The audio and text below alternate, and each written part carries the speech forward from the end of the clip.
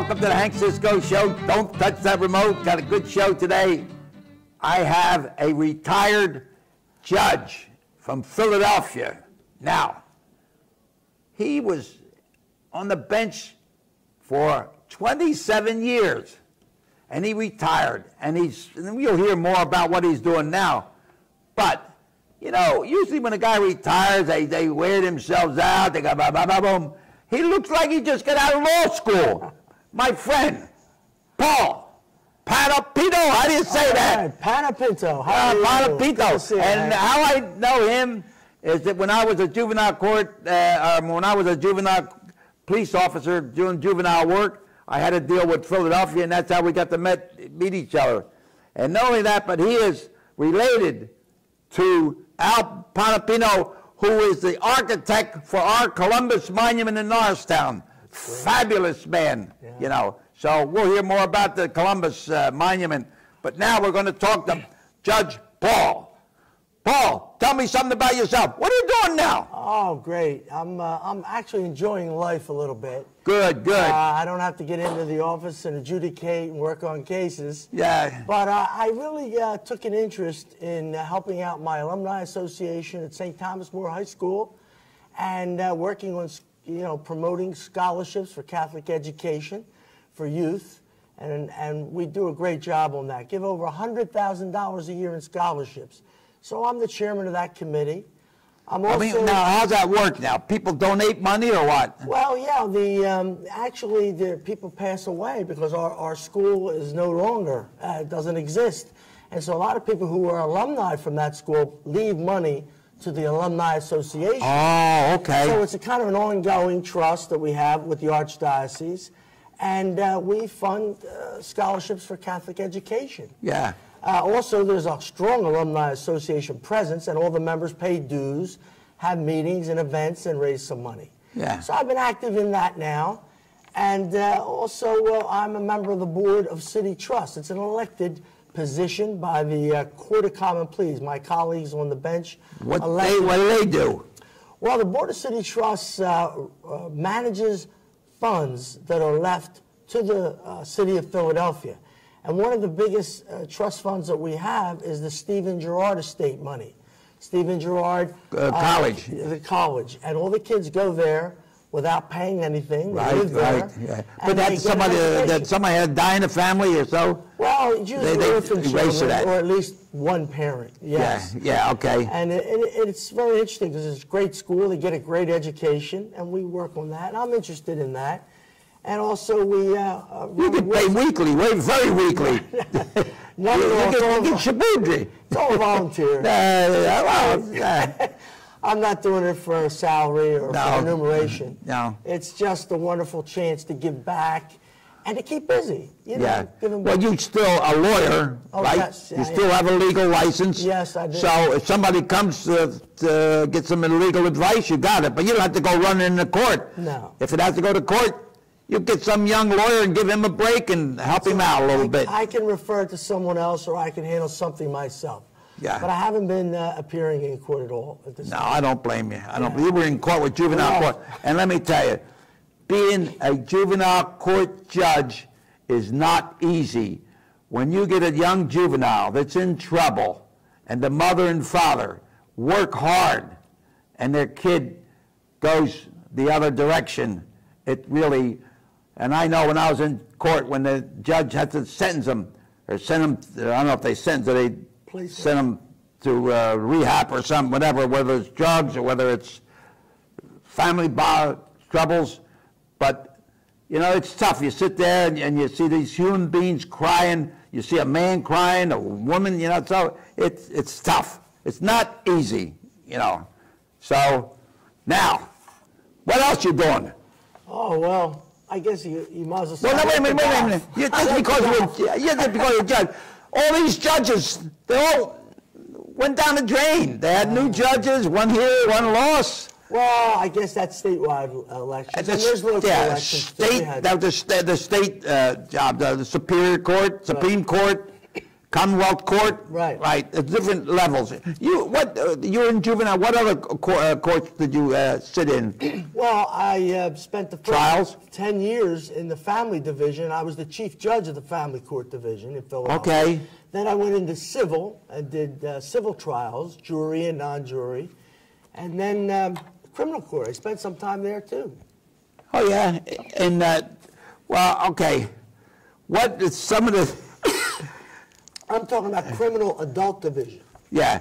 cases. What was the joy of being a judge? There must be some joy to it. Oh, yeah. It was great. Well, let me say this. I loved adoption. Putting families together? That's right. You know, you have a lot of dysfunctional families and issues. Yeah. But getting those kids adopted, moving them from foster care into adoption was a great sense of accomplishment for the court. And it made you feel good.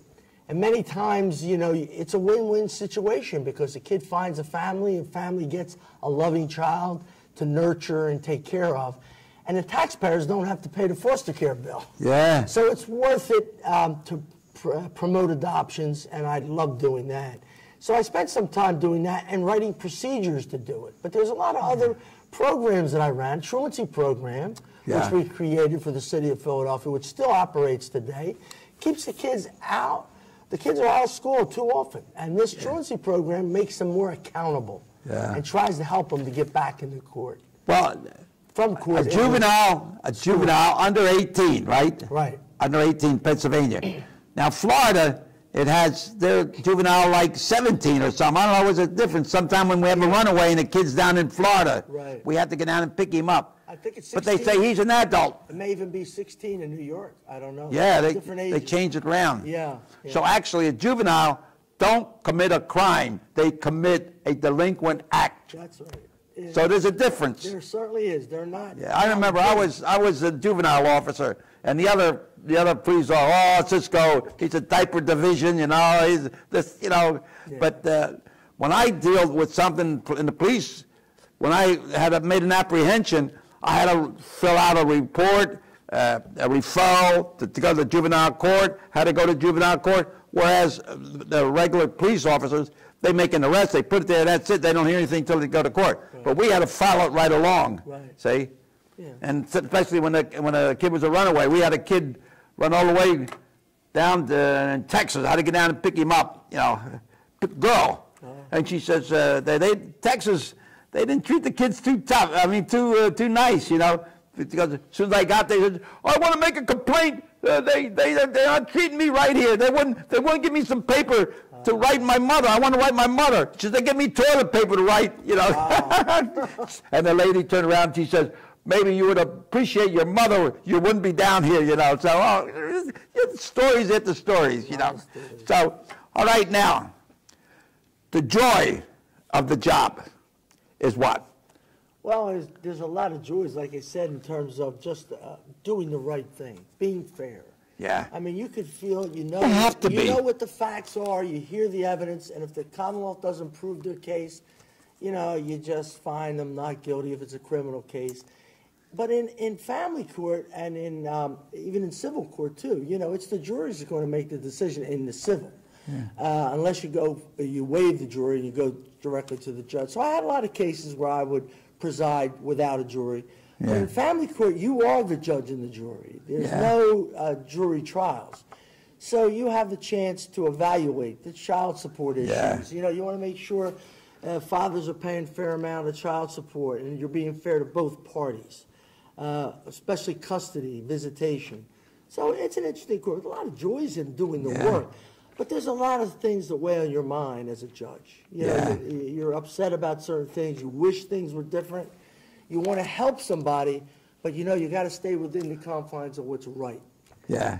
But I guess the joy now is that that's over with. Take it easy, right? All right. Now we just had a state election, and it looked like all the judges from the east lost, and all the ones from the west won.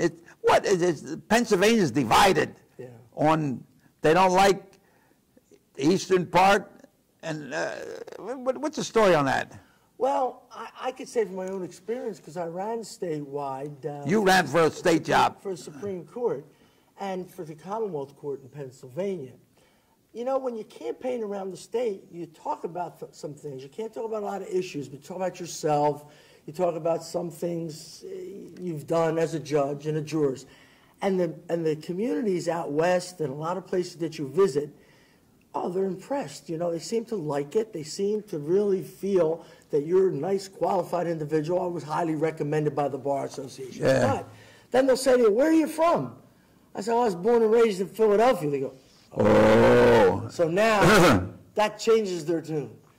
I don't really know what it is because I don't think the people in the East feel the same way about the West. Yeah. I got along with everybody in the West in Pittsburgh, and it's a great city. My wife and I visit there. We stayed overnight, shopped there. We like it. It's nice. They have a nice environment there. But at the same time, I don't know. Maybe it's a pro thing. I don't know. They're all for the Steelers. I don't know. They don't like I don't know. Maybe they don't like the Eagles, and they rooting for the Steelers, right? I don't know. You know, I think. But you know. I had almost the same experience when I was juvenile officer. We had a conference up in Penn State, I think it was. So they had police officers from all over Pittsburgh and all around there. So there was around 60 in the class, and they said, "Well, we're gonna pick a president of the class, you know, for okay." So they voted, and Commissioner Joe Emile, he was there. He was one. There was all high-ranking guys, you know. I was the only patrolman there, I think. And do you know that all the guys from Reading West stuck together and they voted for over there? And you know, I said from Norristown, and they didn't like Philadelphia. I don't know. It was like goofy, you know. Well, it's like anything else. You know, you can't not like everything. I mean, there's a lot of good here. We do a lot of good. There's a lot of the economy's thriving. We have a lot of things going for us in Philly, culture and education. And you know, you have look at all the health institutions and things like that we have in this area. Pittsburgh has them too, but the middle of the state and as you go west, it is difficult because it's a different environment. A lot of agriculture, a lot of people don't have anything in common with the urban big city areas. And they think there's too much crime and too much implications of other things that sways their judgment. But, you know, you have to have a balance. You have to have a balance. Yeah, right. You know, talking about people identify you with parts of Pennsylvania. When I was a professional boxer, I was boxing in New York. And in the dressing room, we're getting ready for the fight. I'm getting my hands, and my opponent was in the next room. And I could hear him talking. So the guy, he says, I hear him say, who's that guy I'm fighting? The guy says, his manager says, Hank Cisco. Man, he says, that's a fighting name. So I listen, you know, and he says, where's he from? He says, Norristown, Pennsylvania. He says, wow. He says, boy, them guys, them in the coal region, they're really tough guys. I'm not from the coal region. So my manager said to me, don't worry about it. This guy's getting beat up in the dressing room. So my manager said, as soon as the bell rings, you go out there and throw that right hand. He's scared of you. It was one of my easiest fights. I am chasing him all around the ring. So there is something about where you're from, the way you identify, you know. Well, you bring your talents from the area where you're born and raised. You know, you have a background. So tell me something about your family now. What you got any brothers? Well, first of all, I'm married to my wife Nancy for 40 years. Oh God! We just celebrated our 40th. What's her name? Anniversary. Nancy. Yeah. Nancy and I met at Villanova. Went to College. school at Villanova. Yeah, we graduated there. We had our wedding at the chapel, Villanova. Oh. We just had our 40th wedding. So you root for Villanova now, right? Villanova guy. That's exactly right. A great school. A great basketball team. I have two children. My son Paul is 33, and my daughter Lynn is 31. Paul works in the family court division. He's does he? Yeah, he's an intake officer there. He was a probation officer, like I was when I started out my career. Oh, you started probation? I started probation, and that's how I got into the juvenile court and became a judge and worked in the family division. Oh. So I started on the streets, got to know the community, what was going on. Yeah. You know, that's the best education If you want to swim, you got to get in the water. That's it. You knew what was going on. We worked with the police. We worked with the court. And my son likes that. There's a little bit of social work involved in that, but he's good at what he does. And my daughter, Lynn, is now at the University of Texas at Austin. She's finishing her 3rd year in a dual master's program. In Texas? In Texas. Wow, was she there with the flood? No. Well, yeah, she was, but she wasn't affected by it. Oh. It just happened. She'll be graduating in May. And she'll have her degree in Latin American Studies and Sociology. And she's looking to come back and help the community. And Oh, man, that's the good. Hispanic That's community, great. And she's really involved. Yeah, so, well, tell me an interesting story, a happy story from your juvenile court, or family court, or something that... I'll tell you a good one. You know, there's many stories, you know. Yeah. When you work with people, you have a lot of stories. Well, one time, we were trying to, promote adoptions, and we were trying to make the system easier for people to access it, so that we wouldn't have to wait a little to bit. adopt somebody. Right, in adoptions. Is it tough now? Is it still tough? Well, it probably is, because a lot of the things have changed with the Department of Human Services. But one of the things happened, one of my understudy workers come in and says, Judge, I got to talk to you. The system's not really working that well. We really need to push this through if we can. What happened was this lady was caring with her boyfriend for 6 young kids, and she was carrying them for many years. The social workers seemed to kind of hold back on pushing the adoption through to get it to our court for adoption, for the reason we found out, or at least we believe, because they weren't. You make an investigation. Yeah, because she complained. She says, when am I going to adopt these kids? I want to do it. I'm getting held back. So when they came to me, I said, I want to speak to this lady. So right then and there, we brought her in, and she explained to me. She says, I really didn't get married to the gentleman, but we're taking care of these 6 kids. And now I want to They wasn't married, but they're living together. Living together. And with 6 kids. Yeah, so I think that DHS... Well, how did they get the kids? Well, foster care, they were doing, their brothers and sisters. Oh, foster. Yeah, there were foster children in her home. Oh. So she was raising them, and she loved them. Yeah. So now she wanted to adopt them, but someone was holding that up. Who was holding it up? Well, we think it was through the DHS, the agency. You know what I mean? Oh, yeah, sometimes they're upset. They bump into each other. Yeah. And they may have split up the family. I don't know what was going to happen. I don't want to be accusatory, but the good thing is, after I heard it, I immediately worked on this, and she said to me, she says, I even want to get married. I said, you do? Okay. I said, when do you want to do that? She says, well, I want to do that as soon as possible. I said, when's your birthday? She says, oh, it's in a month. I knew, because I had the paperwork in front of me. Yeah. I says, let's do this. We'll marry you in one courtroom, adopt the kids in the next, and have a birthday party in the other. The newspapers all over the city covered the case. Yeah. She took on those 6 kids now, and look at this. The city wasn't paying her for foster care anymore. She was a loving mother, and he was a loving father with those kids, and those kids were off the city payroll as far as money. So the citizens won not having to pay her every month. Right. She's a loving parent, having. And they turned out all right. Oh, they're a great kid today. I have her number, and I've talked to her over the years. When I ran for Supreme Court, she supported me. She told the news about the story. It's a great story because it was a happy moment. Yes. And those kids are all grown. The littlest ones was like 2 years old. I have a big picture of them. Like, I noticed you have several old pictures of things in your career. Well, that story... I have one in my office of that adoption. Yeah. That story has what the words of wisdom, my mother. Do good, forget, do bad, regret. So you do good and forget, but you remember something good. It's great, Happy moments for the family, Yeah. It was good. Well, how about now, the Philadelphia politics? What's going on down there?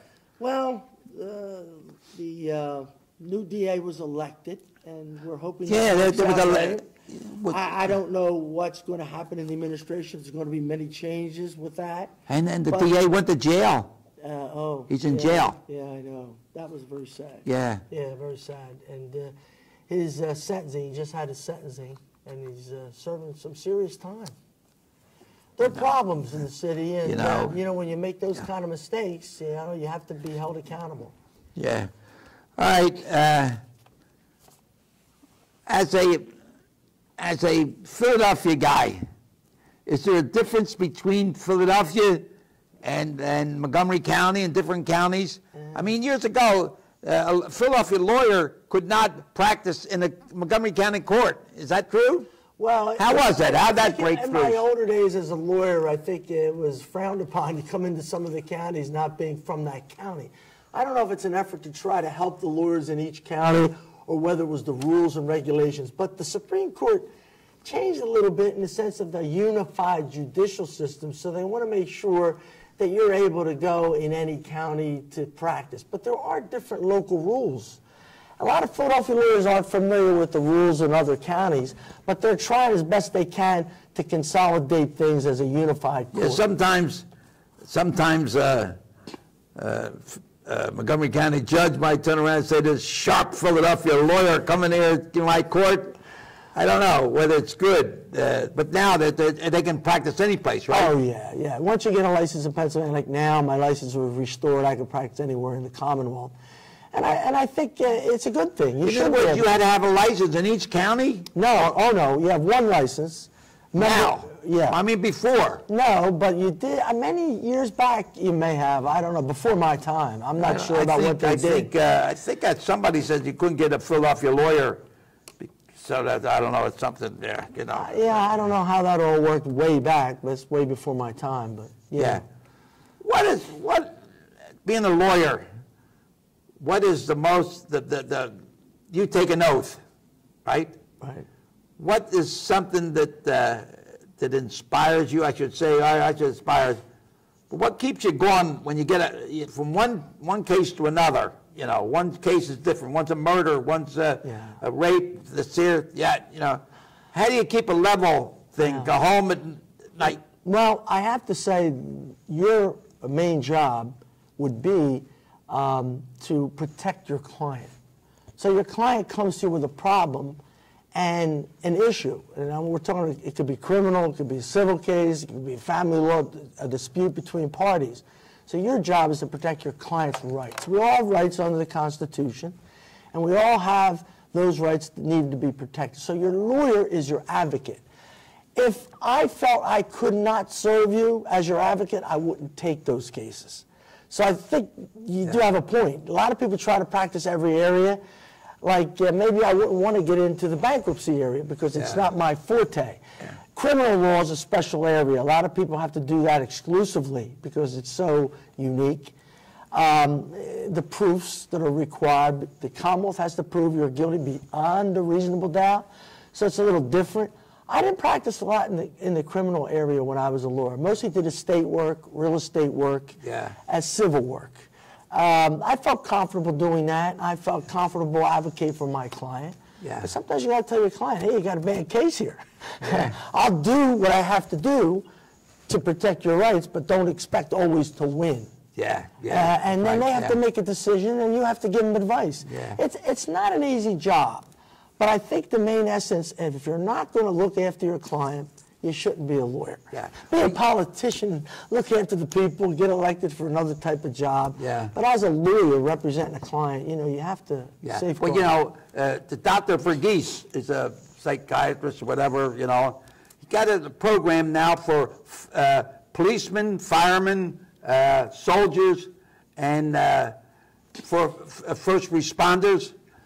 Now, like, they get to the scene, and the next thing you know, it's blood all over the place or something, you know, and then it might affect that guy the rest of his life, you know. That part. And it causes him. So they're trying to get it now to be able to calm him down, so it causes divorce, it causes suicide and everything because of some scenes keep coming back. I know I was just a rookie cop, and the guy had a firework factory over there on Finance Street and blew him up. And then he was parts all over there. I had no training. I never saw bodies all parts, you know. Had another kid from visiting from Germany, and he was a student, and he studying over here, and he failed. And he was so depressed. He was at Sears. They used to sell the guns, you know, shotguns, and he got to put over there. Boom, blew his head off. So they got a call to go to Sears Roebuck's when it was on Markley Street, you know. Blood all over the place. Bones and, you know, but it didn't affect me. But when I went home, what do you think my wife had? Spaghetti. I saw that red sauce and all that blood. Well, I'm going to say that has to thank God affect. I was able to keep the things that don't affect me now. Well, But it'll affect somebody. Judges and And the same thing here. Yeah, but I don't see the actual blood scene, but we'll see the pictures in the trial. And sometimes they're so graphic, you know, you can't look at them, or you don't want the jury to look at all of them. You know, there's some things that are very graphic that you come run into. But I've had a lot of cases where the sadness of and the tone of the hearing is so sad, the testimony of what happened to the victim or whatever, that I'd almost have tears in my eyes. And a couple of times I had to stop the case and say, excuse that, because I don't want the jury to see me crying. It's good that you did. But emotionally, you can't hold them in there. No, you can't. And that's because you're human. Yeah. People think we're robots, but we're not. We're human beings. That's why it's important to look at who the candidates are, what their background is, the experience they have with people, because it's people that want justice to come before the court. Right. So I think it's important, and I think that people don't look at judicial elections the right way. They don't study the candidates. They just don't. Because you can't talk about issues, you know? Well, you know, you don't talk about property taxes and who's going to raise them. Well, judges don't talk about that. So people don't look at it. Yeah, and it's an important position. Yeah, that's what. Sometimes a husband and wife get a problem and have a fight. So what's he do? He goes out instead of, you know, calm down and try to settle. He go out and he starts drinking, and he gets half drunk, and next thing he starts doing things that he, you know. So this mass killing that just happened was a guy who was so disturbed with problems with his wife and his mother-in-law. Went in the church and shot up all those people. Yeah. I mean, these are mental health cases. Yeah. We get a lot of those kind of issues. You know, we talk about that down in Texas where the guy went in there with a gun. There was only one exit to go there. Nobody could go. They were hiding over there, you know. So sad. I recommend it. Being a former policeman, I think I know a little bit. I think every church should have an emergency button directly to the police department. And an emergency. There's an emergency when the bank is getting robbed. They press a button and the police go running over there to save the money. Yeah, you have a church should have the button put in there to save the people. Wow, you know. Great idea. So I mean, for security purposes, that may be helpful. Hello, Governor. How about doing something about that? Yeah, put a special. Get some of that state money, that giveaway money, and put some alarms in the churches, okay? And there'll be a policeman go running out there, okay? Save the people. The hell with the money. Okay, next. All right, now what? Who are we going to put in jail now? I don't know about that, but it's a sad situation that, you know, when you don't have, you know, access, because some of those rural counties don't have police right there. That's the other issue. Yeah. You know? But you know, a small town like that, by the time police, they most likely have, sound like here, like the further you go west, you know, it's covered by the state police. And sometime when you get a call, they'll tell you, you have to wait to get third in line or so, you know. Yeah, you can't get through. And another thing, you think about the mailman. I'm thinking about the mailman. I think we ought to get to deputize all the mailmen so they have a radio, telephone, right to the police station. They smell, they see, and they hear things that other people don't see. And they would be a good information. We'd cover the country like the dew. You know, I started a program in Philadelphia. It's called the Police Probation Partnership. Oh, yeah. And it has 3 P's, my 3 initials, Paul P. Panapinto. I didn't come up with that name, Police Probation Partnership, but my staff did. I said, you all deserve a raise. That's a great name. But anyway, what it really was is to put the probation officers when the police would ride solo. They didn't have enough to put 2 in a car. Oh. So we had some of the probation officers hook up with the police for the community. You mean they ride with them? Ride with them. And they would help the police be eyes and ears. Yeah. And they knew the community because they knew who was on probation. Yeah. And maybe they wouldn't participate in arrest because that wasn't their job. We didn't want that. But they had vests. and they were able to go out in the community. I don't know if that program still exists today, but we got some federal funds for it. Well, yeah, and it was a good program, you know. When it increases the presence of, you know, probation with the police, and I think the community was like that, you know. Yeah, I know. When I was juvenile, I was very close with Mayor Rizzo, and I asked him to maybe ride around. So they have a form to show insurance to cover that. So he's driving with that police officer in case there's any kind of accident. Right. So I would call it riding next to me with shotgun. But our half hour is over. Wow, Judge, really great. give me the boxing gloves over there. All right, here they are. I'm gonna give you the boxing gloves. You know, life's a battle, so you got to have gloves on there to beat them up, scrub them up, hang them on the line. Okay, now, Nice to see you. all right. So, ladies and gentlemen, thank you so much for allowing us to come into the room and judge that his relation with architect for that Columbus Monument, retired judge, and he looks like a movie actor. Okay, so here we go. Thank you so much. You so much. And a la salud. Salud.